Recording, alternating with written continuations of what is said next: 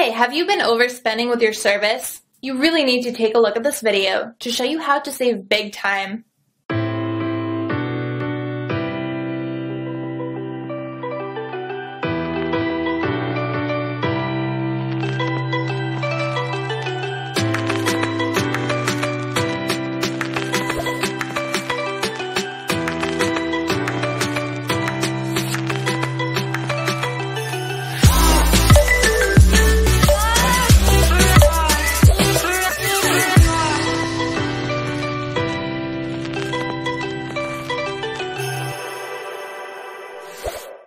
It's time to stop the bleeding and start saving money. Contrary to what most people think, animals do manifest interesting psychological traits. Considering available data and the fact that animal psychology is still in its developing phase, it would be premature to provide a blueprint for the animal mind, although many researchers have attempted to do that and there has been some success in the understanding of the animal mind through study of behavior and learning in animals. Of course, behaviorists would consider it absolutely unnecessary to talk of an animal mind, as according to them, learning and responses in animals could be explained completely with behavioral changes and association of different stimuli. Many psychologists believe animals simply show instinctual responses and their behavior does not have intentionality. This means that animals simply follow a stimulus-response pattern and instinctively show a trial-and-error behavioral pattern of actions rather than using their conscious mind to behave in a certain way.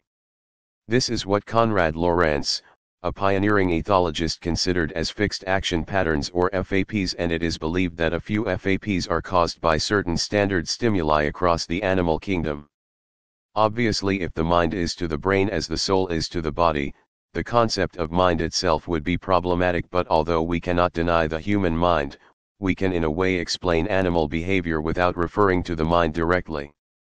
How far would this position be appropriate?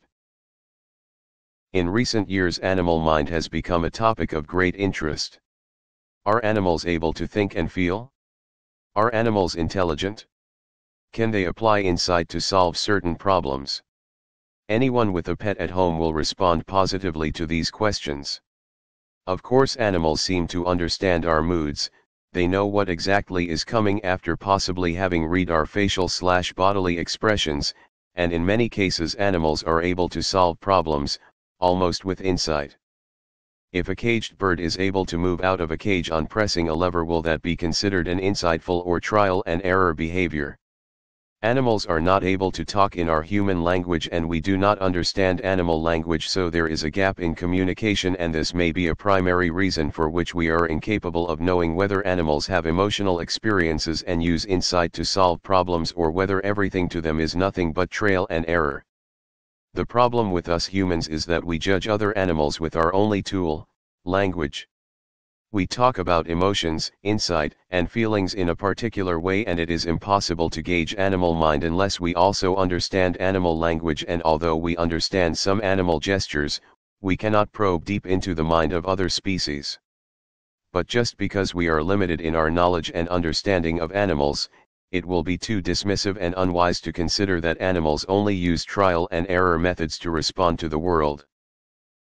It is of course largely accepted across biology and psychology that in Darwinian terms, the human brain, being the most evolved, is capable of more complex emotional patterns, insights, expectations, etc. than the lower animals, and the more evolved brain would also naturally imply a higher ability for complex mental functions. Other animals are only capable of mental functions that require lesser brain capabilities. There is a famous study by David and Premack who suggested that it is possible to teach human language to non-human apes.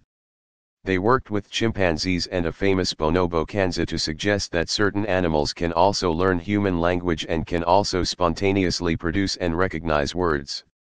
Some language learning has also been seen in birds like parrots, but although parrots show rote learning by trial and error, chimpanzees and bonobos may just show some rudimentary form of intelligent behavior in their manipulation of language.